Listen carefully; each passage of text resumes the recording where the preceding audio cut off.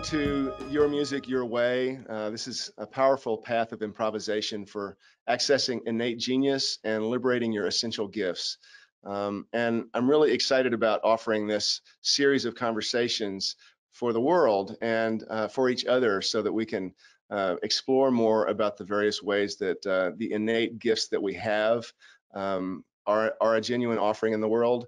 And in particular with this summit, how music and sound and using that in combination with improvisation, with listening and feeling and playing in such a way that we bring these different aspects of reality together into a conscious tool that we can use to navigate the unknown.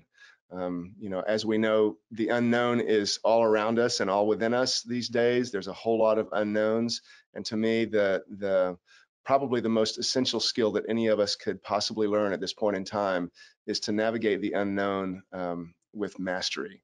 And so this summit is about bringing different people together, where I'm going to have about 25 or 30 people who come from the fields of sound healing, personal development, spiritual development, musicians, energy healers, some really amazing people to bring their perspective on this topic of how to live creatively and how to use our voices and sound in a way that moves the direction in the world that we most want to take it in a co-creative kind of a way. So, so that's what this is about, and I really appreciate you being here. Today, I'm delighted to welcome my old friend, Kedar Brown, who has played a huge role in my life for about the last 18 years or so. I could go on and on and on about stories about Kedar, but it's a real, you know, open your heart to this moment today, because Kedar is truly one of the treasures in my life. He is internationally renowned as a ceremonialist and cowrie shell diviner, healer, intuitive teacher, shaman. He has created ways of integrating Western psychotherapy along with many other modalities. Hakomi, he has studied in depth African spiritual traditions, Native American spiritual traditions, Celtic tradition, and has taken it really deep in his own life and has really helped other people to go deep in theirs, including mine. And I am deeply grateful to this man and super excited to engage in this conversation with him. I will just read a little bit about what Malidoma Somé has to say about Kedar. Malidoma says, I have known Kedar for a long time as a man of spirit with remarkable devotion to healing. He tends to this duty with royalty and ferocious commitment. As a man who hears the call of earth and nature, Kedar extends his hand to those in quest of change and transformation, and is always willing to lead them into and guide them through a deep sense of communion with themselves. Having worked with him in a number of rituals and ceremonies and watched carefully the way he gives of himself to spirit, I have come to respect his priestly devotion to the sacred in nature and in every human. His work deserves respect and reverence. So with that, Kedar's going to be with us and talking today about tracking the footprints and heartbeats of your soul's calling into a life of memory and belonging through ceremony and ritual. So Kedar, thanks so much for being with us today. I'm really looking forward to this conversation with you online. That will be going out to a whole bunch of people. We've had lots of private conversations over the years, but this one's going out there, so that's really super cool. No telling what kind of trouble we'll get into. There's no telling at this point. Hopefully the good kind. So yeah, great. Good morning. It's great to be here, and thank you for the invitation to join you in this summit. It's exciting. Oh my God, you're not going to believe this, dude. Oh, okay. It is in progress. Okay. I thought it wasn't recording. Okay. Recording. All right. You know, the only way we're going to get back through that little oh my God thing was I think we might have to edit that, but I just wanted to make sure that it was recording. I wasn't sure if I was, or maybe we'll just leave it like that. Maybe that's just kind of like what just happened. It's like, oh, Daniel's doing his first summit and he doesn't know what he's doing. So like, I guess that's a perfect introduction to the conversation. Okay. So I'm sorry, I interrupted. It's great to have you here. Thank you, Daniel. It's great to be here this morning. Excited to see what we get into. Well, so I guess I'd like to start by asking you what is the thing that drew you into this work in your life to listen to the call of spirit and to respond to the call of spirit? What's your earliest memory of that kind of inkling and awareness? Oh gosh, the earliest memory. Let's see. I would say following the death of my father, uh, what got activated and started to wake up in me was the memory of being around the age of 14. And so my father died when I was 32. And when I say what got activated and woke up was this memory of this desire to go out into nature under the guidance of an elder and spend time there in nature, like deeply listening and connecting with and learning from and being mentored by nature. And so maybe the first time was around 14, and I didn't know what it was called. Nobody in my world was attuned to that kind of information. So it really went underground, and then at my father's death, resurfaced. And so at that time, I was working as a psychotherapist, and I would, on my way to my office, I'd drive by sections of forest and still processing his death. Just felt this calling, this longing to just stop my car, get out, and go out into the woods and disappear. And the way I say it now, it's like disappear until I remembered my song or my name. Um, and so I think there's something. I've come to believe there's something innate in our bone memory and our ancestral wisdom and bone memory that starts to get activated. That turns us toward with a listening ear that we call the calling um, of realigning ourselves to a purpose and an intent that's been there all along. That's more about who we are. So in the world of rites of passage and initiations, what's interesting, this thing called a calling song, since it's about music and song, that this alignment with a calling song guides us forward. And these kind of initiatory songs that we call calling songs are like, I think of them like in the Aboriginal context of songlines, that one follows across the landscape that guides them somewhere. So these songs are like roadmaps. And they literally can be songs that we hear, tonal sounds or frequencies that might come to us that we begin to follow as a roadmap that's guiding us deeper into our purpose and passion in life. So the beginning, I would say, was 14, and that reactivation that happened when I was older, around 32, with the passing of my father and the waking up of this calling. Nice. And longing. I think calling and longing are very similar. We have something that pulls you forward into a memory that lies in front of you of a story that you're living into, a song that is your song to be sung to the world, if we frame it that way. So that's how it's a little bit of the nutshell of how I got woke up in me and got activated. Yeah, nice. And as you speak, I was noticing two or three things in me around the power of music. You mentioned that sometimes it's an actual song, and it reminded me of how powerful songs are in our lives. When you hear some song that you haven't heard since you were 14, it Mm-hmm. takes you right back there. You're with that same partner or whatever, and all these stories about people with Alzheimer's these days who kind of wake up when they hear songs from their childhood or from their earlier life. Mm-hmm. That it literally has, those songs do literally have power to enliven and pull us together and bring us together and remind us of things that we've forgotten, and Uh-huh. so many different things.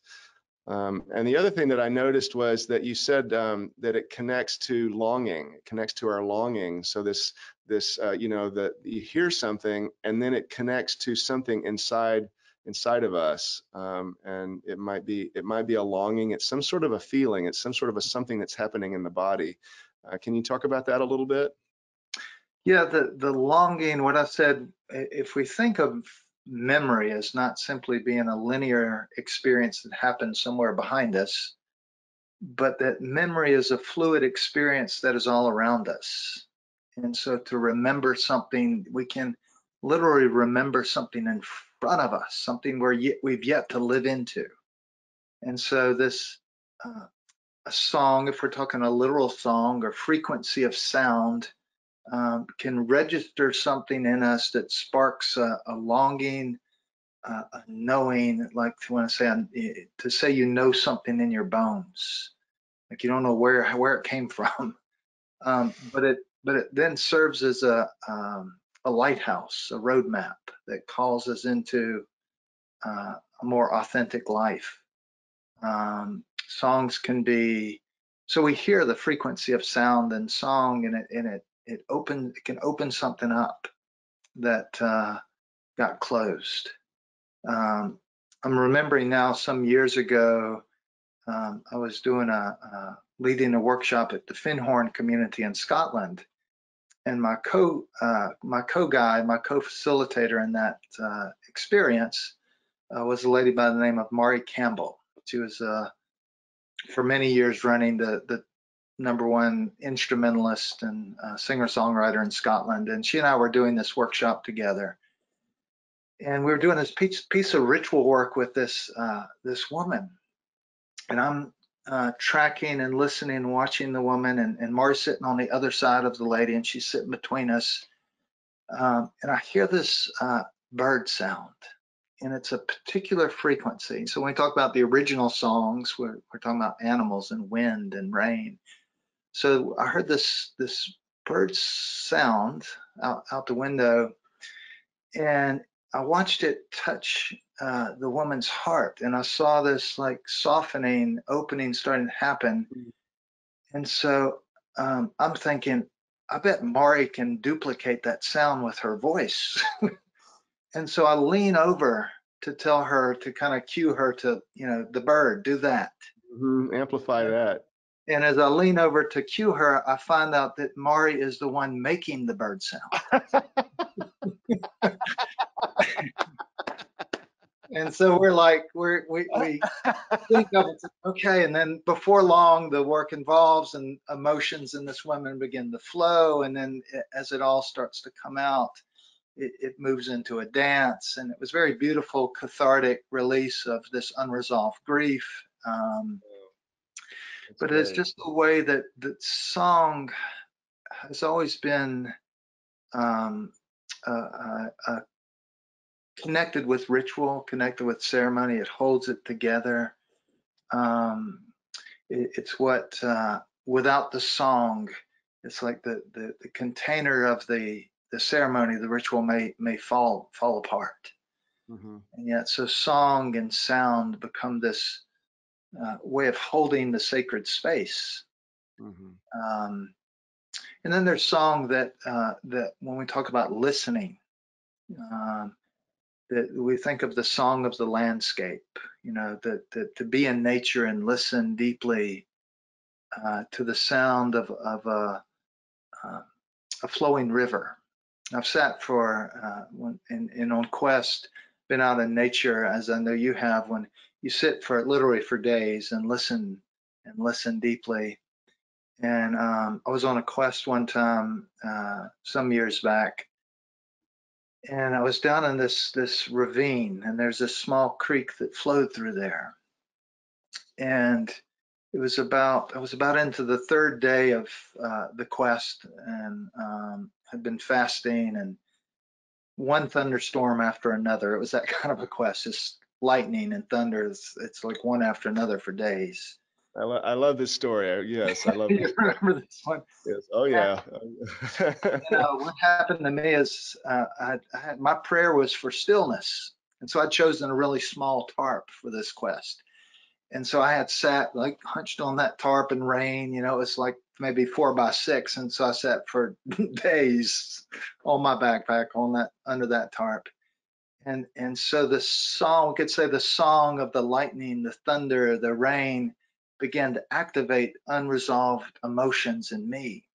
And I felt this tremendous anger, which we can also think of anger as petrified grief, but it often comes in the form as anger first. So the song of nature started to activate this anger. And finally, I came out of the tarp in the middle of this lightning storm and started, yelling and screaming and throwing rocks and releasing all this energy and symbolically stomping upstream against the current. And then when I had released all that, I just found myself turned to move with the water, and then the grief came. And then I found myself sitting on this rock, and the sun came through the trees and landed just on me. And I'm sitting there and I feel this utter quiet. And then I hear a violin. And then I hear what I think is a mandolin. Um, and I hear these instruments starting to play. And it's so clear that I look around and even give up my spot and go looking for this. Now I'm literally, 50 or 75 miles away from anybody.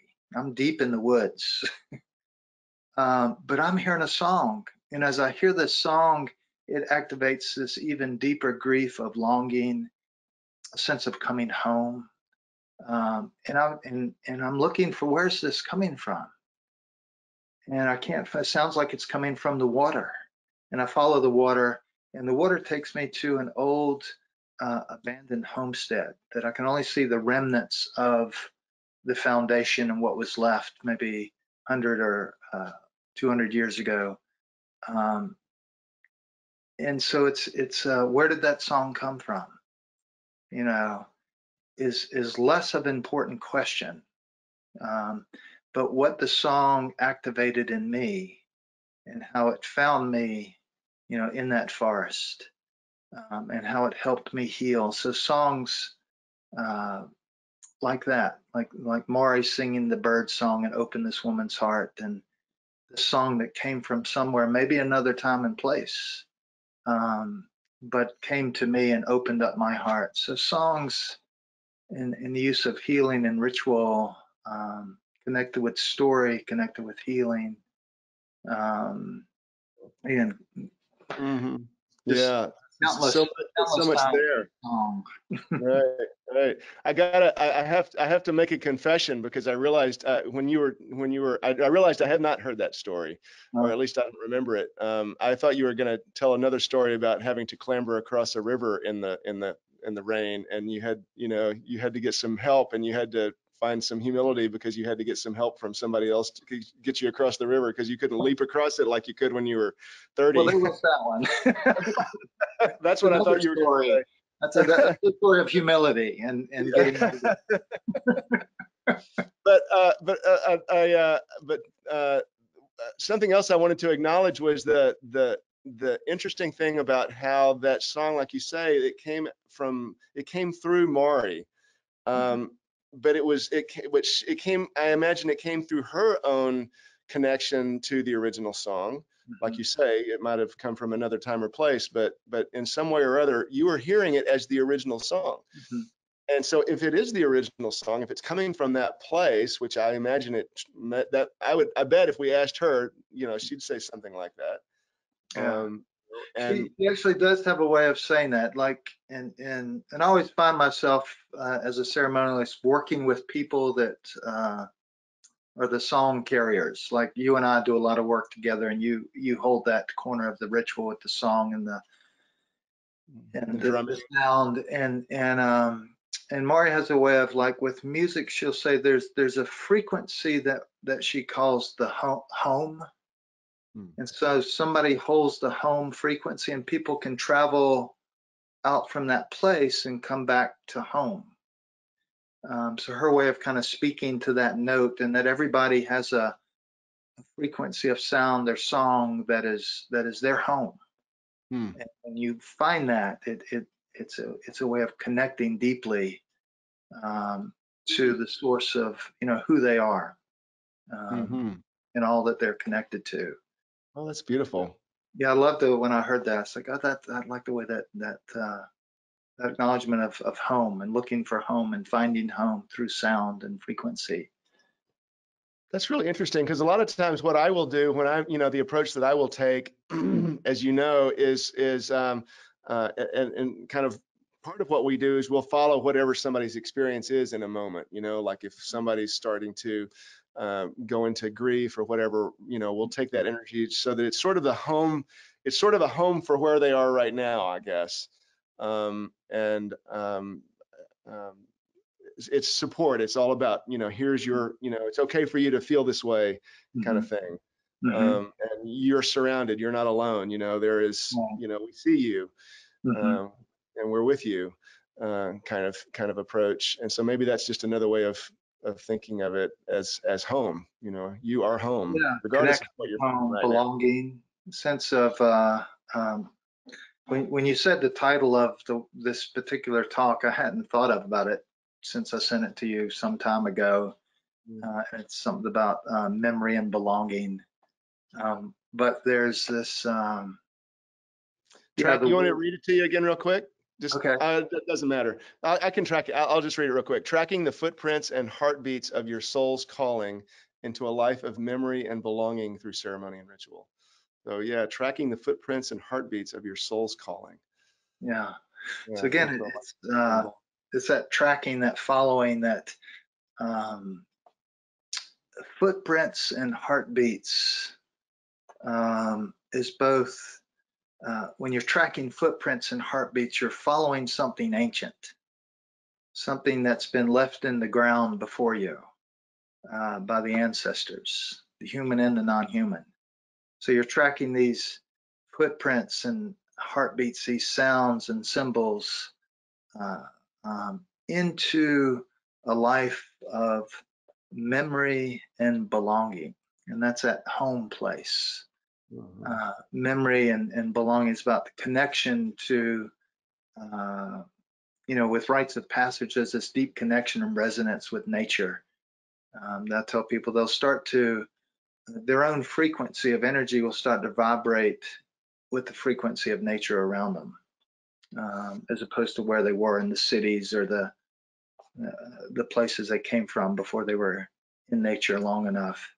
Mhm. Um, and so this way of following, tracking, going towards belonging, I think it's something that I would say everyone is in search for and looking for, is this place of belonging.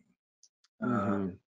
and the memory associated with belonging is that it's not something you find, it is something you remember. It's like, oh yeah, I know this place. Um, and That, it's a that word, that familiar word, thing. that word place. I'm sorry to step in right there, but that word place just seems so rich.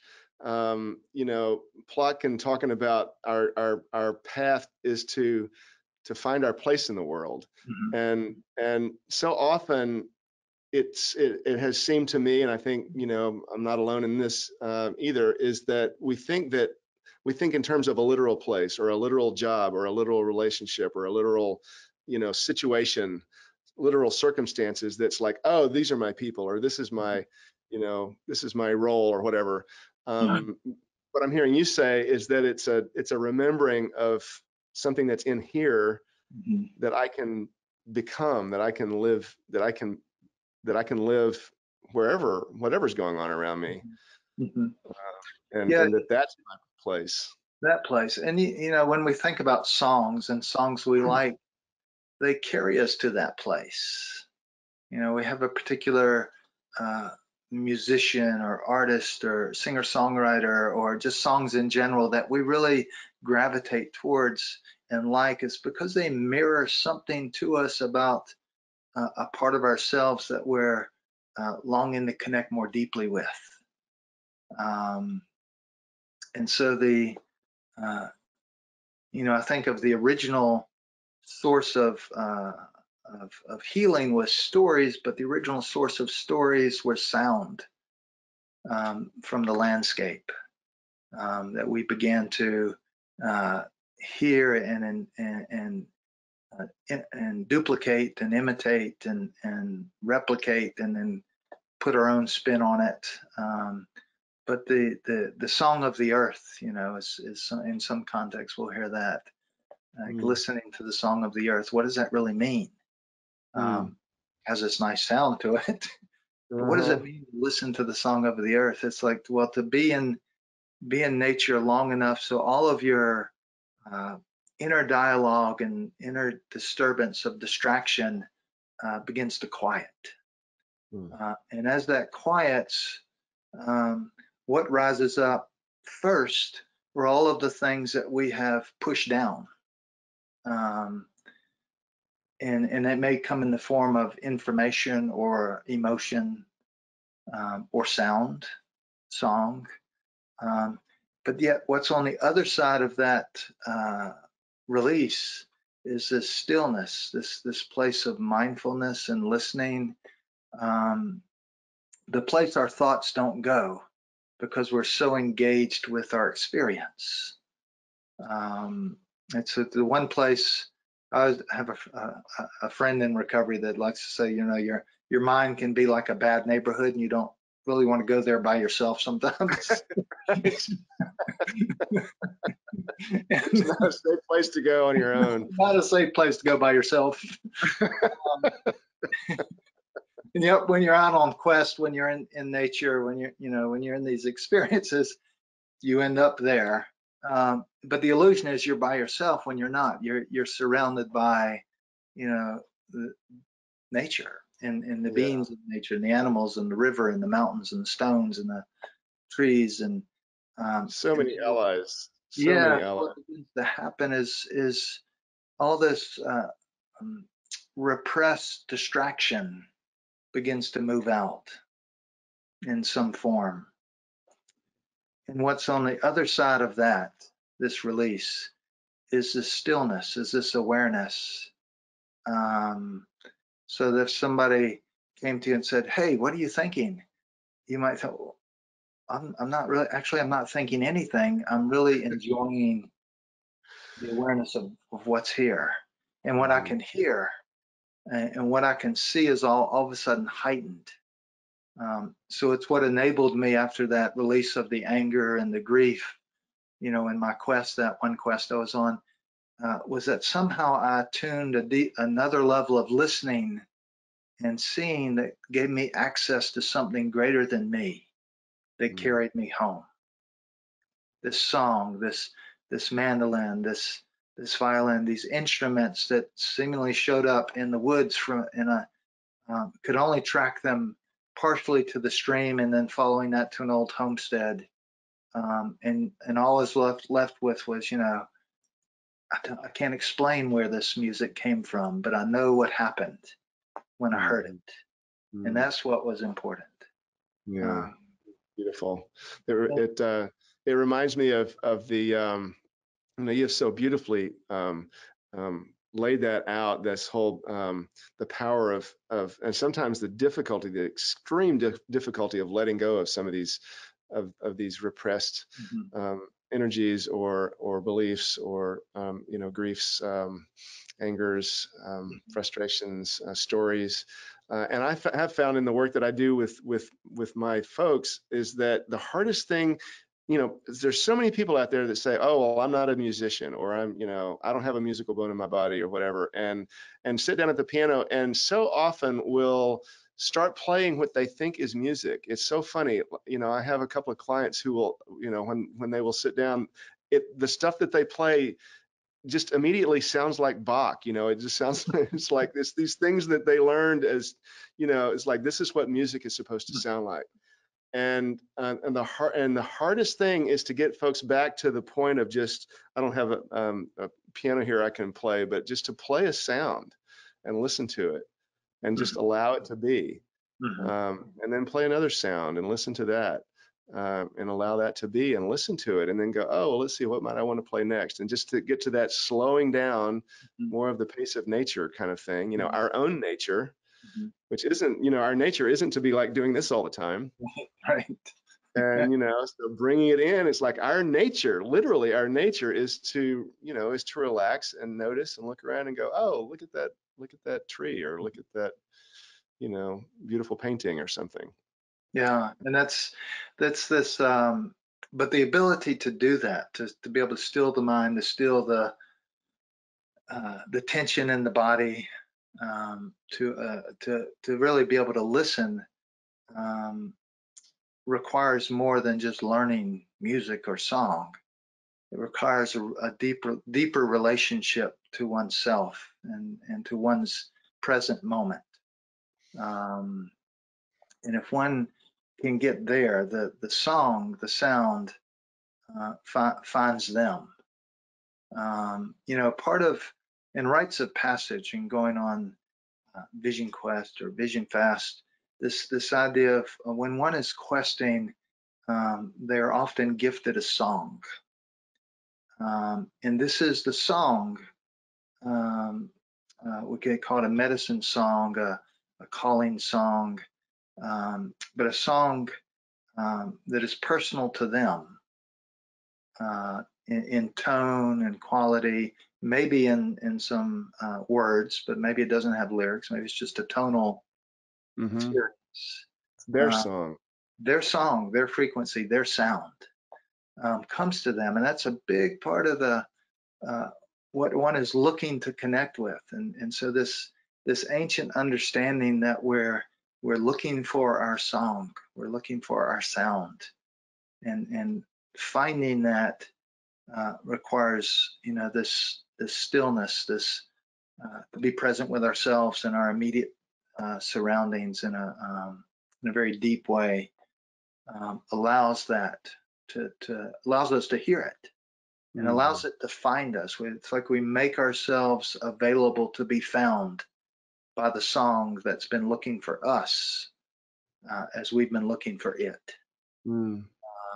And so much of the quest in nature is to prepare yourself through ritual and ceremony so that the song you've been looking for uh, can also find you. Find you.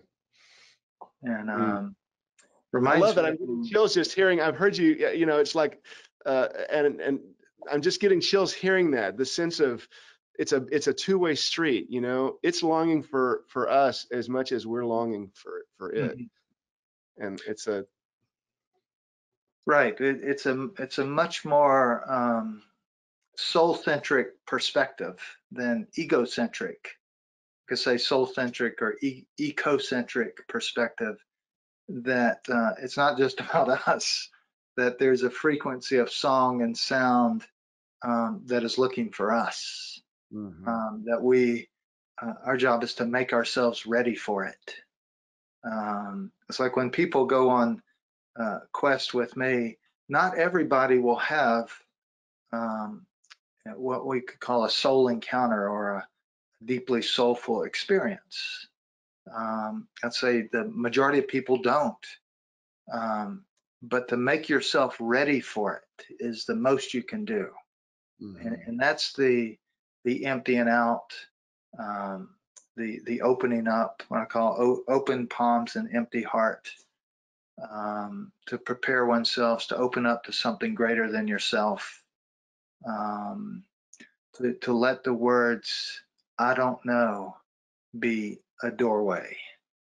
Um, to have, you know, I'm looking and I don't know where to look anymore. And it's like this now they're ready. Now something can come in. Now their cup's not too full. Mm. Um, I want to share a Wendell Berry poem with you that really speaks to this experience on the quest. That's called "I Go Among Trees." Because I go among trees and sit still, and all of my stirring becomes quiet. Around me like circles on water. All of my stirring becomes quiet around me like circles on water. My tasks lie in their places where I left them, Mm. asleep like cattle. Then what is afraid of me comes and lives for a while in my sight. What it fears in me leaves me, and the fear of me leaves it. It sings, and I hear its song. Then what I am afraid of comes. I live for a while in its sight, and what I fear in it leaves it, and the fear of it leaves me. It sings, and I hear its song. After days of labor, mute in my consternations, I hear my song at last, and I sing it. And as we sing, the day turns and the trees move. Mm. After days of labor, mute in my consternations, I hear my song at last, and I sing it. And as we sing, the day turns, the trees move. It's a poem by Wendell Berry called "I Go Among Trees." That's powerful, Kedar. You know, I'm reflecting on so many different things that are happening in my life, kind of that may not be um, directly applicable in a lot of other people's lives, but there are also a lot of things that are happening in all of our lives right now that we're all aware of, and that just seems like such deep wisdom to bring into our hearts right now. You know, I have become concerned about this, the you know, the very state of democracy. And so, Mhm, you know, there's that fear in me about, you know, will we be, you know, what is our future? And not just the United States, but around the world. You know, I mean, autocracies are taking over around the world.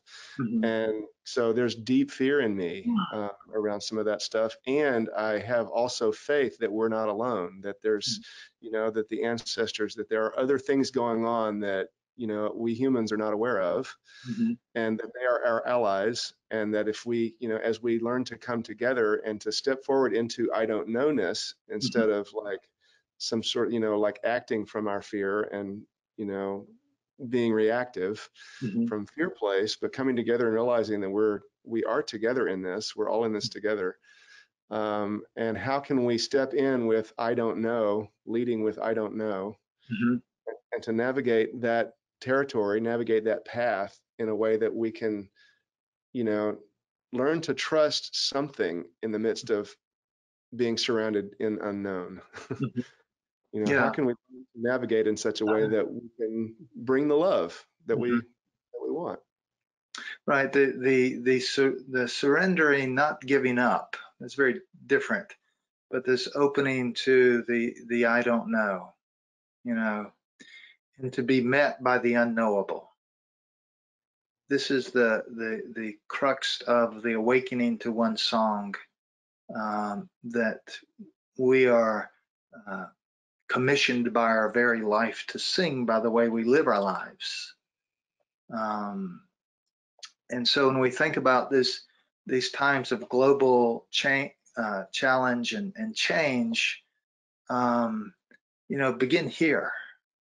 Um, what is it that I can bring uh, to this, um, that's gonna, you know, like a pebble dropping in a pond, it's gonna ripple out, and I won't see where all these ripples go.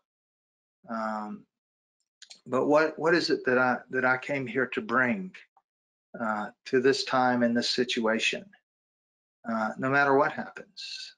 And am I singing my song, or have I simply just picked up somebody else's song and confused it as my own? Hmm. And this is an important question to ask ourselves. Uh, Hmm. You know, it reminds me of that thing you said about when Mari, sang the bird. mhm, If what struck me about that was that when each of us, when she in that instance went deeply enough, connected to the song that is underneath it all, that's the original, that's common, mhm, and we sing that, and she brought it through her voice, and it sounded to you like the voice of the original song. And I imagine that if as each of us do that, and as each of us sing and share our own gifts, our own that's ours to give, mhm, that will resonate. and mhm. and, that, and that's the way we can learn to listen well enough and feel our own self, and then share our own thing, and then listen, and then start to feel that this magical togetherness we're in.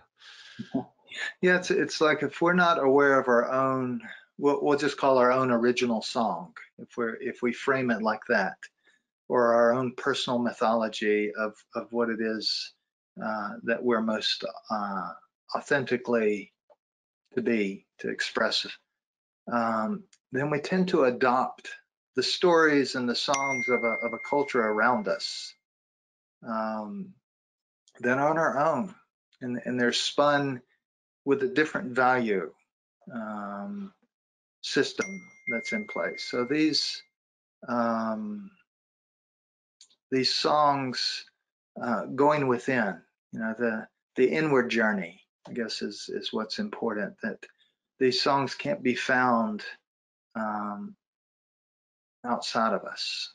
That the Hmm. things around us can activate the inward journey, as I was spoken in the beginning, my father's death activated an inward journey that was present, started to be present when I was around 14. Hmm. Uh, but it is that inward journey, and that quieting, and the deeper listening, Hmm. where we begin to hear Yeah, yeah. song. And your spirit, you may have noticed that spirit sent you a couple of ahos there in the middle of what you were saying there. I So, got a little ding. ding. well, I have a funny story to tell you about songs. yeah. It came to me in a dream. As I do a lot of, again, do a lot of work with ritual and ceremony. So I had this dream. I don't believe I've ever shared this story. I had this dream that I was at this social function gathering, as somewhat of a party, and I'm standing in this room, and there's people moving around, and all of a sudden I noticed that items on this table are starting to move by themselves, and um, and I noticed that, and I'm watching people; they don't seem to be noticing. I'm thinking something's not right here. Um, and I'm thinking, there might be some spirits in the room. And so I'm Hmm. watching this. Um, and then I walk over to this French glass door that opens up into this courtyard behind us, this yard and green area. And as I walk there, I notice all of these lost souls uh, begin to, like they're walking towards the house. Um, and I think, they need help. So I take out my rattle and I start rattling, and they begin to vanish, which seems right. Something seems helpful about helping them in that way. And then I start to turn to come in the house, and then all of a sudden I see this man, another one, this African American man shows up, um, and it's like he's lost too. He's deceased, but he's not home. When we talk about home, he hasn't transitioned to the realm of the ancestors. So I walk out there, and I bring out my rattle. And before I start to sing, I notice this dark energy that moves across the ground. It starts to swirl around me, and I start to feel my breath, like I'm losing my breath. Now, before the dream, I had been studying some about what they call the Navajo singers. Often ceremonially, so be called singers.